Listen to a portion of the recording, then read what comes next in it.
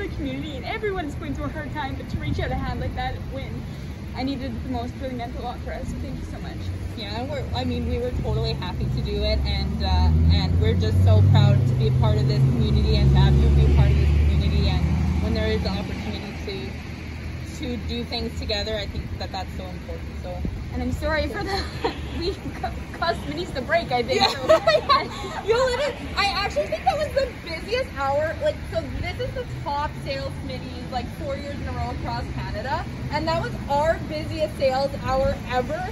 And so there's a very good chance that that was the busiest sales hour in any Smitty's across Canada ever. Oh my goodness. Like, I can't prove that, but there's a really good chance that that's true. So that is pretty amazing. Well, you guys did so amazing, and nobody ever lost their smile. We were watching everyone like run in the parking lot all like for 2 hours, and we're like, oh my goodness, they're running with smiles, and they were like, so excited. It was very fun to be busy again, for sure, even though it wasn't, perfect. It wasn't perfect, but it was all part of this flawed world that we make wonderful things in. So. Like you said, what an amazing problem to have. Thank you. To be so busy that... Yeah, exactly. To literally we were broken. That's the best thing.